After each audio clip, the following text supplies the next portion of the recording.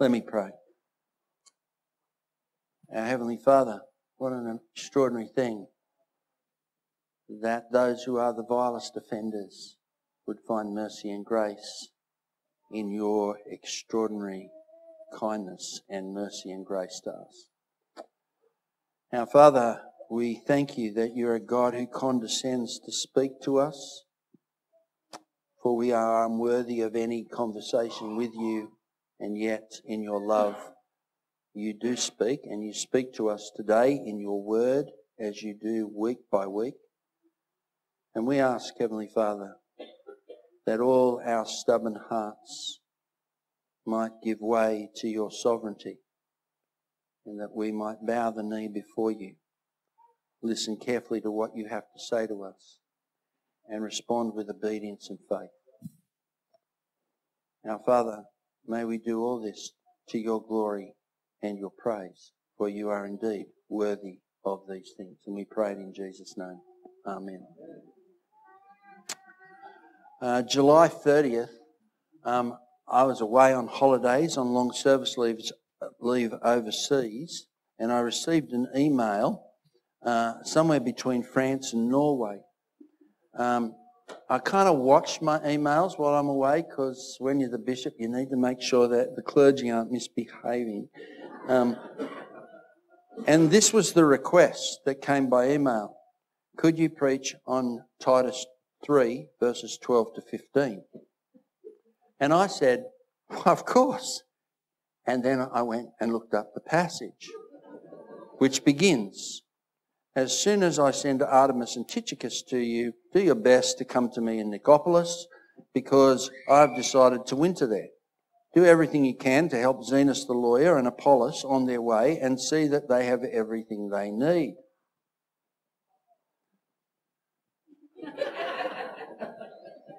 Now I ask you, what would you do with a passage like this? I should be thankful that Tim asked me to at least teach the Bible. But I have to say that having thrown me this ball, he is conspicuously absent this morning. But don't be fooled by my introduction, friends. You've been journeying through the letter of Titus together, and we come to the conclusion of that letter. The church in Crete is a pretty new one as far as I can tell when Paul writes to Titus. And Paul writes to Titus to put in place a leadership and an inspired laity that will shape the church as God's people in the world of which they are a part. In Paul's earlier letters to Timothy, there's a whole lot going on with false teaching and having to guard the gospel, and they're very intimate conversations that happen with Timothy. That's not unimportant in Crete, the whole idea of false teaching for Titus, with its empty and deceitful talkers and divisive people. But I want to suggest to you it's not the big issue for Titus. It is as though the letter from Paul is to see the church focus on the main game and not get distracted from what the main game is. The issue for Titus is the establishment of the church in a setting where all cretins are liars, evil beasts, lazy gluttons. That's the context. A little bit like church planting in an Australian context.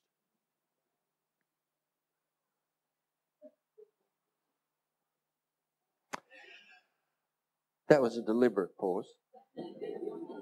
It's one thing to ask, how would you preach on chapter 3, verses 12 to 15 here in Titus, but I have to say it's quite another thing to think about how you're going to establish a church in a part of the world that is like Crete. And without losing the opportunity, it's worth asking the question, why is the world, or in this case Crete, important when thinking about establishing the church? It's an important question. would be a shame really if I had to tell you, but I'm going to anyway. The church has a mission to the world, or a Crete that is going to hell. It is not a place for us to escape from the world on Sunday, a church, but rather a place from which we go into the world to minister Christ from. It is established, of course, the church, on the missioner, Jesus Christ, the great missioner, the one referred to in chapter 3 of this letter and verse 4, which is worth hearing again. See it there, verse 4. But when the kindness and love of God our Saviour appeared, He saved us, not because of righteous things we have done, but because of His mercy. He's the great missioner, and we have been the recipients of that mission, and you and I have been changed by that mission, I hope. Of course, all this raises a really good question for an established church, doesn't it? Because we're talking about the new church of Crete, but it raises a question for the established church. What have we become? What have we become as you think about Titus? Do we need to think again about who we are and what church should be like in Narrabri? I imagine Tim's been constantly doing that through all the years of his ministry here. Constantly having us ask the question, what have we become? Do we need to think again about who we are as the church here in Narrabri? And I dare say, when the new minister comes, he will ask the same questions and get us thinking about the same things. Well, Titus offers some tips. It's very easy for a long-established church to find itself bruised and battered by the likes of those that you'll see in chapter 3, verse 9, who are quarrelsome and divisive. Notice what Paul says about such people. He says they are unprofitable and worthless. Is that a little harsh, do you think? Is that a little harsh? Paul's just called them unprofitable and worthless. That's fairly strong, isn't it? I don't think it's too harsh when you consider that the context of establishing Christ's church in the world, in that context, such people prove very unprofitable and worthless to the church's mission to the world. That's exactly what they are. They distract people from the mission, and they take time to deal with, don't they, divisive and quarrelsome people. They distract from the mission, and the time they take to deal with that, they take for you to deal with them, is time lost to our ministry in the world. And I want to underline this with you. It's very simple. If you're taking notes, I'm going to describe them in only 6 words. Actually, I can describe them in 3 words, but the sentence is 6. They are simply bad for business. What are they? They are bad for business.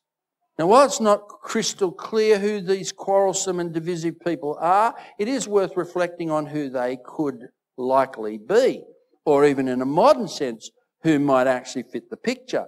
False teachers who simply have the mind of their own and not the mind of Christ come immediately to mind. People with an axe to grind, not a cross to carry, could easily fit the picture. Know those kind of people? There's a few mms there. It's a pity that you know those kinds of people. The squeaky wheel lacking the oil of servant-hearted love is definitely distracting. And then there are those who seek therapy from church, but not transformation. There are those who want respectability by attendance at church, but are antagonistic to what makes church respectable to God. Of course, Christians are human, aren't they? And we do need help from time to time. And the Bible makes very clear that we must love the people of the household of God, mustn't we? And it means that we're going to have to be pastorally sensitive and pastorally caring of one another. But I don't think Paul's really talking about that kind of person when he talks about those who are quarrelsome and divisive, unprofitable and worthless. No, he's talking about people who we all know are what?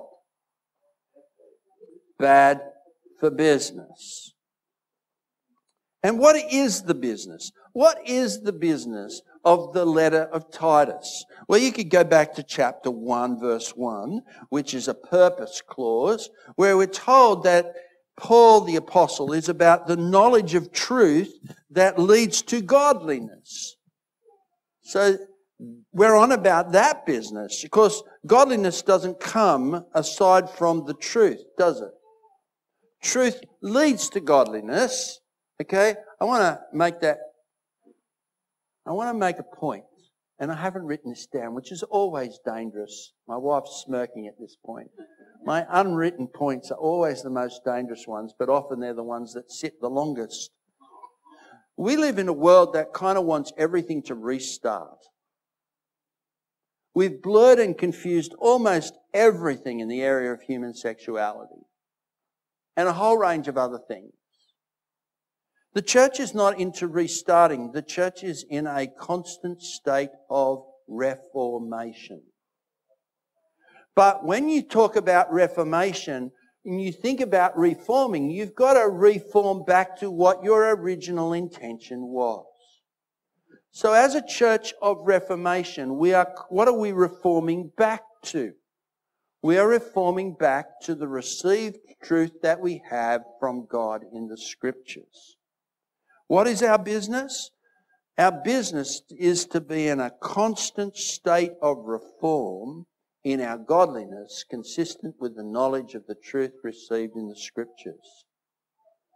We could also go to many other places in this letter to see what our business is about. For example, in chapter 2, verse 10, did you see what it said about slaves there?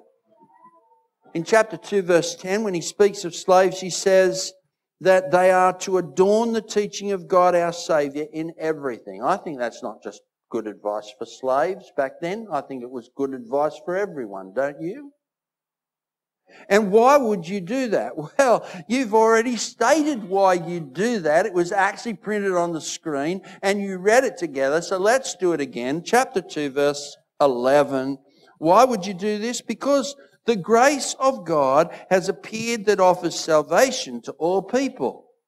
It teaches us to say no to ungodliness and worldly passions and live self-controlled, upright and godly lives in this present age while we wait for the blessed hope, the appearing of the glory of our great God and Saviour Jesus Christ, who himself gave himself for us to redeem us from all wickedness and to purify for himself a people that are his very own, eager to do what is good. That's why you do this. Now, I don't know if you've noticed on our journey through Titus, or your journey through Titus, which I've shared from a distance, the incredible emphasis on doing good in this book. Have you noticed that? Has that been drawn to your attention over the past number of weeks?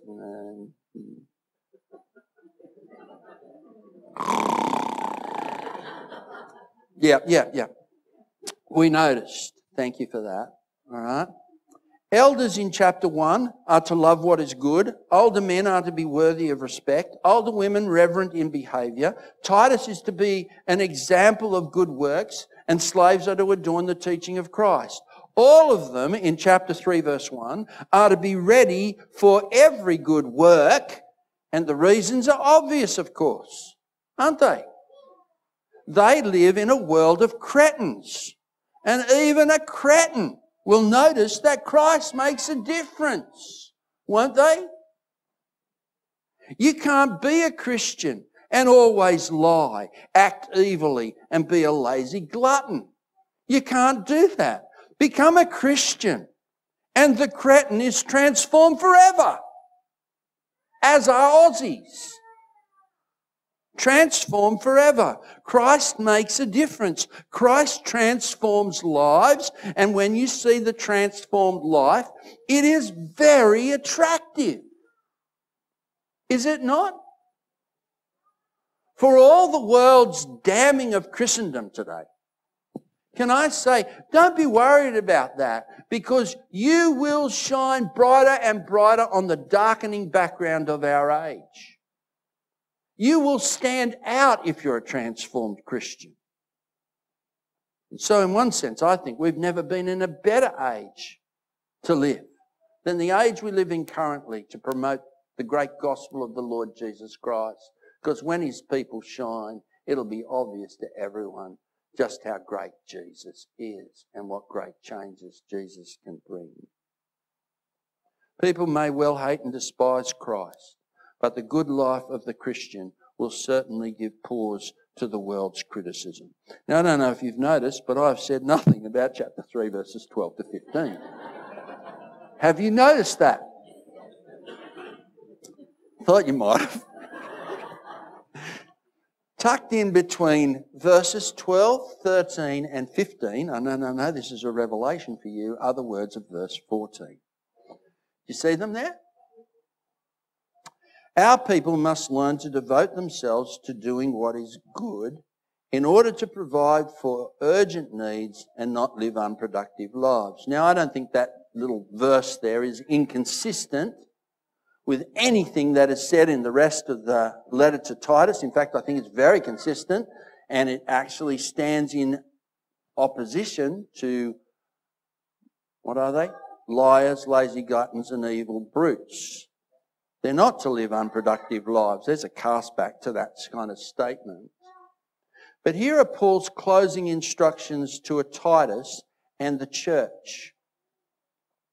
Perhaps Paul's intention was simply to pass on some instructions about a range of things back then to people we've got no idea who they are and have little relevance to us. Is that what's going on? Is that how you'd read it in your quiet times? Got to the end of a letter, whole lot of kind of thank yous, tell such and such to do this, a few names you've never heard of before, even names that you might look at and go, actually that wouldn't be a bad name for my newborn son, Tychicus, or a daughter called Zenas. In fact, I wouldn't be surprised if those names have already been used, because people keep using weird names to name their children, don't they? Sorry. Are there any Tychicuses or Zenases here with us this morning? If there are, I apologise. Okay? Who am I to speak? I have a grandson called Kai, spelt K-A-I. It's the Greek word for the conjunction and.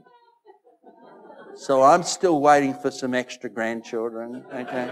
I just look at him and I go, and? So that had nothing to do with the sermon. Stick with the script, Rick. Stick with the script. Here are Paul's closing instructions to Titus and the church. I remember somebody once, when I was at college, saying, oh, well, we've got to the end. There's just a series of names. You don't have to worry about them. And I thought, well, hang on a minute. Isn't this God's God-breathed word? And if it's God's God-breathed word, do I not have to do a little extra homework to work out what would this be saying to someone like me or to us as a church? And we come to this last section that's full of names and we gloss over it probably in our quiet times, but I don't want you to do that this morning, because I think at the end of this letter you see that the Apostle Paul is actually a model of the message that he delivers. He models for you and for me what a good life would look like and responsible Christian living would look like. What a productive Christian life would look like. Verse 12, he says, as soon as I send Artemis and Tychicus to you, do your best to come to me at Nicopolis, because I have decided to winter there. Now Titus is to leave Crete. He's got his marching orders for Nicopolis for a meeting with the apostle and the next season of his ministry. But did you notice that Paul will suffer without Titus until he is sure that the church in Crete is cared for by sending either Artemis or Tychicus? Did you notice that? Now, I'm not sure why Artemis and Tychicus. Perhaps that meant that Titus was actually doing the work of two people, which is usual for clergy. But it is clear that Paul cares for the church and Crete and will hold off on the pleasure of a reunion with Titus in order to make sure that the church in Crete is okay. He is committed to the good of the church in Crete and its ministry in Crete. Verse 13. Do everything you can to help Zenas the lawyer and Apollos on their way and see that they have everything they need. Now, I have no idea who Zenas is, okay? But we're probably familiar with Apollos, who was a great preacher and a Christian missionary. These two are obviously travelling together in Crete as they come. It's likely that they are the deliverers of this letter to Titus. So they've come bringing the letter. And in a sentence, did you notice what Paul looks to do? Because Paul is interested in doing that which is good and Christ-honouring. Did you notice what he does? He looks to secure their welfare, and I think that's why Paul says, verse 14, our people must learn to devote themselves to doing what is good in order to provide for urgent needs and not live unproductive lives. Christians are in partnership, and if there is no greater good than the world hearing of Jesus, then it has to be good for the church to be involved in missionary support. And Paul wants the Cretan church to be offering support in whatever way they can to Apollos and Zenas. He's concerned for them. What an end. What an end to this letter. A letter that just keeps encouraging the church to be good and to adorn the teaching of Christ, that ends with its apostle exemplifying his teaching. He is not one who simply dumps on the church in Crete all these rules and regulations, all these demands to be good, and himself is somehow not characteristic of the very things he teaches. No, he is what he speaks.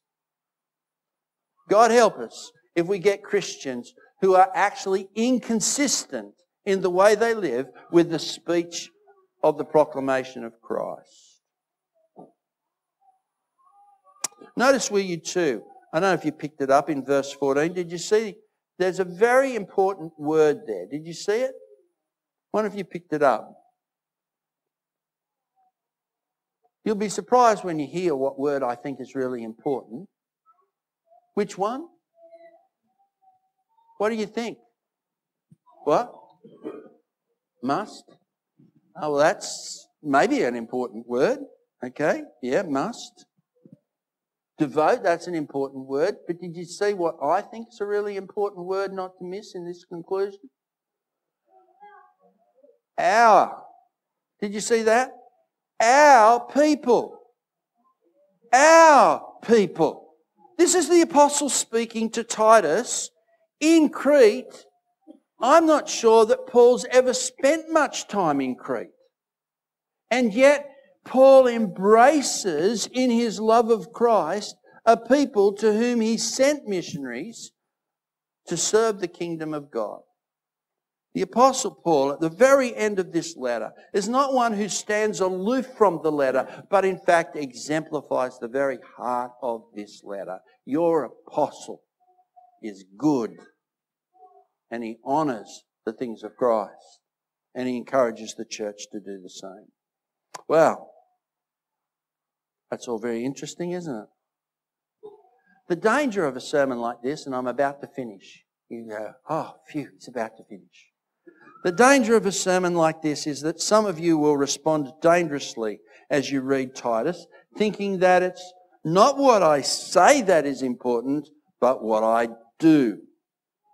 There's a massive danger here as we go through this letter, constantly being confronted by the doing of good. And you think, well, I'll just go out into the world and I'll do good, but I won't speak because that's scary. All right? The whole of this letter encourages the church to devote itself to the good, but devoting itself to the good is predicated upon the preaching of Christ. You don't get one without the other. To think you only have to live a good life and not speak is a despicable lie and must be repented of if you're a Christian. We may be uncomfortable about speaking for Christ because we are frightened, but I want to suggest that the fear that keeps you from speaking evidences an idolatry in your own life that you must repent of, because you've become self-protective rather than God-honouring. And when you're self-protective, self takes prominence. The God of the Christian church in Crete is sovereign, as he is in the Australian church. In other words, he rules even over those who would ridicule us when we speak. It is the same God, this sovereign God, who by grace rescued us from hell, and eternity will confirm that you are the objects of his immeasurable love. And as the recipients of such a privilege, one can hardly claim to be good if by our silence we allow our family, our friends, and our neighbours to go to hell. Friends, let's devote ourselves to doing good, but let's open our lips also to declare his praise. That indeed is what the Bible asks us to do. May God help us in this. And all God's people said, Amen.